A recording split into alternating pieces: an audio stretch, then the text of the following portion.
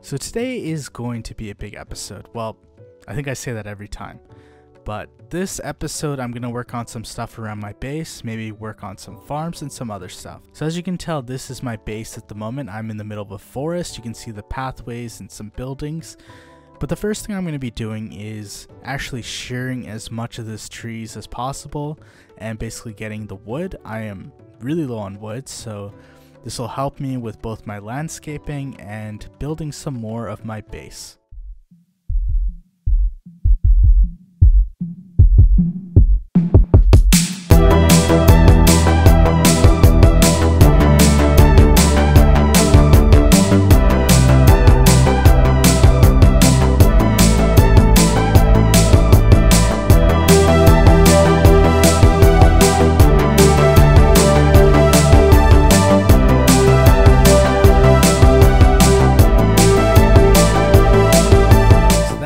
Took quite a while to clear all of that forest, so unfortunately shears don't have that much durability, so I had to keep stopping and going over to the village and doing some villager trading or down to the XP grinder. But you can see I got tons of leaves. I have so many leaves that I probably won't have to worry about them probably ever again in this world unless I really use a lot of them. And you can see I have a good amount of wood too. So after clearing all of that, I have a lot better idea of the landscape or the terrain. You can see that there's different levels. The terrain kind of goes up, so I can build stuff at different levels and it'll give it a nice level of depth when you look at all the buildings. There's a giant gap there into the cave. There's a random hole here, down here. And you can see there's random spots where there's caves, so I'm gonna have to fill in that stuff. And this extends all the way out over there, and I can build some stuff along here and into there. So I have tons of space to work with. It's just gonna be smoothing out the terrain. So, well, not smoothing it, I don't want to make it completely flat. But even though 1.18 has better terrain than before, it still has some weird spots. So the next thing I want to do is some mapping. So I've only done a 3x2 area, which is only really around my base and a bit around the area. So what I'm planning on doing with the map is this. This is going to be a giant map, and I'm going to build something around this. So I've already crafted all of the item frames because I have been grinding off screen, basically breeding cows and getting the leather from them. But I haven't got enough maps yet. I only have 43 empty maps. So what I'm going to do as part of this mapping, what I'm looking for specifically is a Badlands biome. So Badlands I want to grab because if I can get some terracotta, I want to use that in my building to build stuff. So it would be good to find a biome with that so I can get a bunch of it. But what I'm going to do, so I have one of the maps right here, which is around that mountain and the top of my base, and what I'm gonna do is head in that direction over there and basically do, let's see, 1 2 3 6 more maps and see how much stuff I can get out of that. So I'm just a little off the map, so I should be able to do the next one. Looks pretty good. It's starting to get dark, so I should probably get the bed. So I just realized this is probably a bad way to actually find the Badlands, because I know what is south of here, and it is mostly dark oak forests. So what might be a better idea, so Taiga's over here, I know there's Taiga over there, there'll be dark forest and jungle over that way. That might be just a good idea to head in one direction with Elytra and try to see what I can find. Basically what I'm looking for is either savanna, desert, or Badlands biome. So if I can find one of those, I might be able to find a Badlands biome. Okay, let's head off and see what we can find. So probably the best way would be head in this direction. What is that thing? Is that what I think it is? This kind of looks like an ocean ruin, but it's on land. So this was where I was earlier with the jungle, and this was a beach. Oh, there we go. There's some savanna. That's a good sign. So if we can just find some other drier biomes. So just to explain how biome clusters work. Basically, there's certain biomes that group together. So with the biomes like a savanna, they cluster close to deserts and also badlands. So if you can actually notice these changes, it helps you to actually find specific biomes. So if you want to find something like a desert, if you see a savanna, that's a good sign that a desert is close by or bordering that biome. And this isn't a good sign that I'm in a birch forest now. Oh, there we go.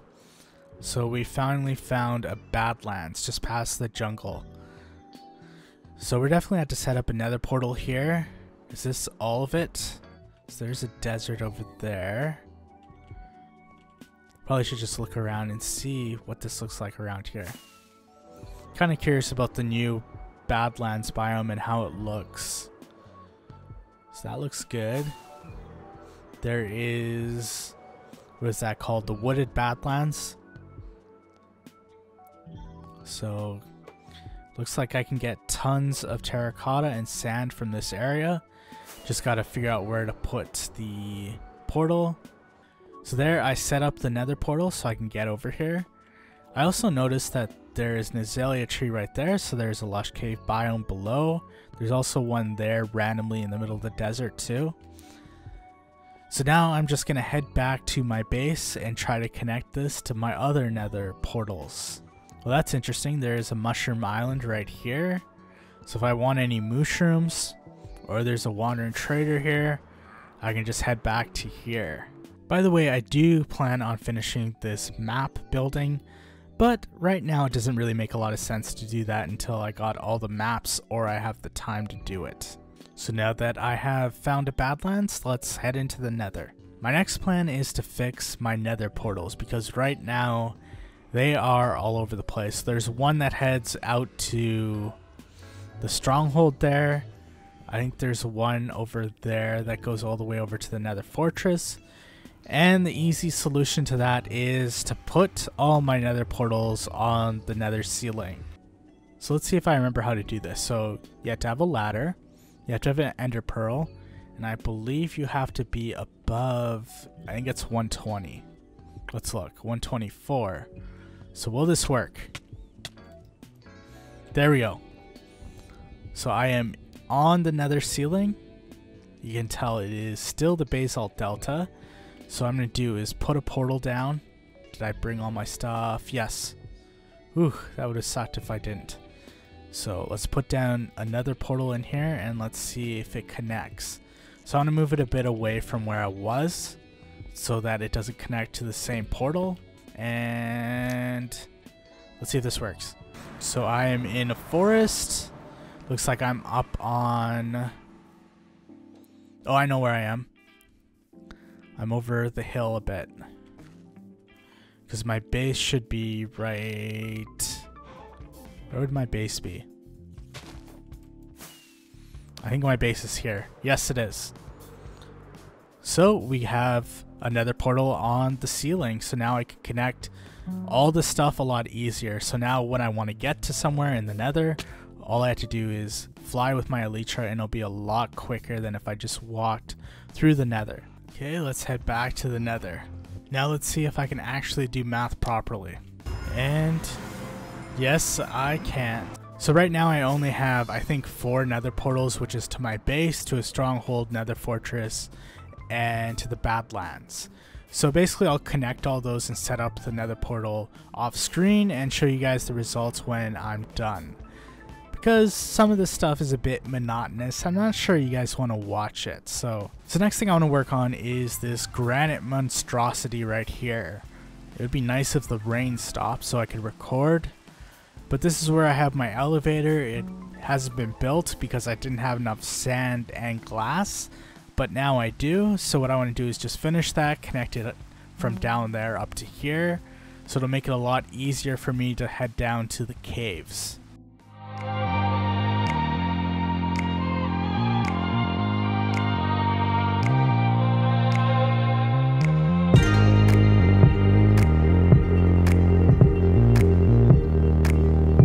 Now to put the finishing touches on this. So You put the signs on the side.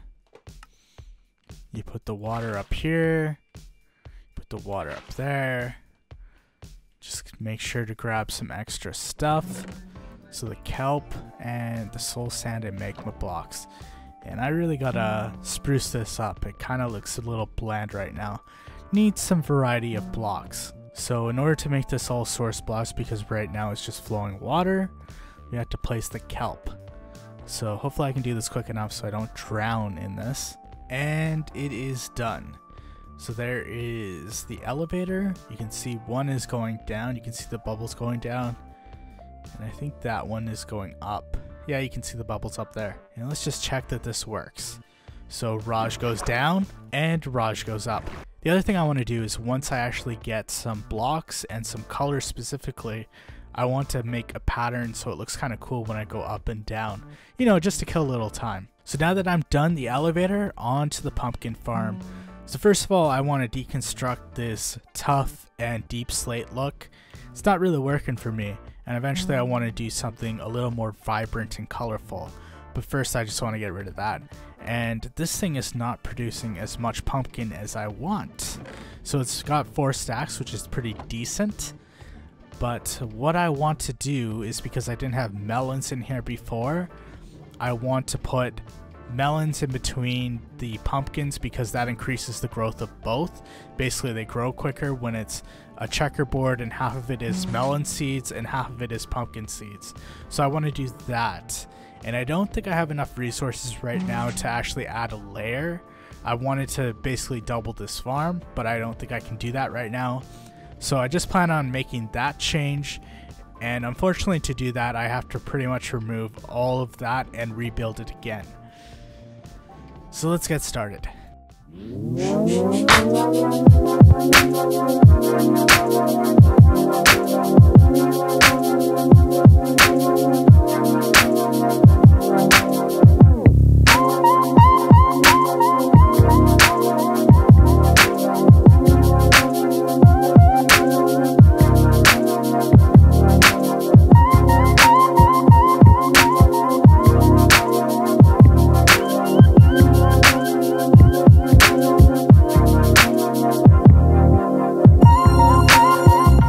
The pumpkin melon farm is complete. You can see I've added some blocks aesthetically to make it a little nicer, shall we say, while this has been producing, just to see how it works. So let's see how much is in here. It's a decent amount, nothing crazy. I just emptied it also, so definitely adding the melon stems to this has really increased the growth rates.